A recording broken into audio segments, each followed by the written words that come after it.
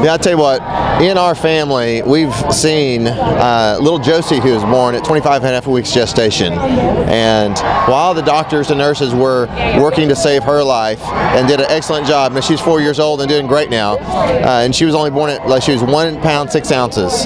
Just down the street, there were doctors and nurses at an abortion clinic that were killing babies at Josie's gestation and younger. And it just really goes to show there's such a contrast between the life side and the death side. And here, doctors and nurses, some of them are trained actually to take life.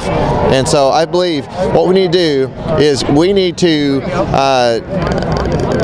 recruit people all over the nation to run for office. We need to get pro-life Christian conservatives. We need to ask Christian businessmen, Christian businesswomen, pastors to run for office in all 50 states to take the state representative, state Senate seats. And if we will do that, those people always will run for higher office later. And then we will take the Congress seats and the U.S. Senate seats. And in the next 7 to 8 years, if we will do this, we will have the majority in all the houses, and we will end abortion in America.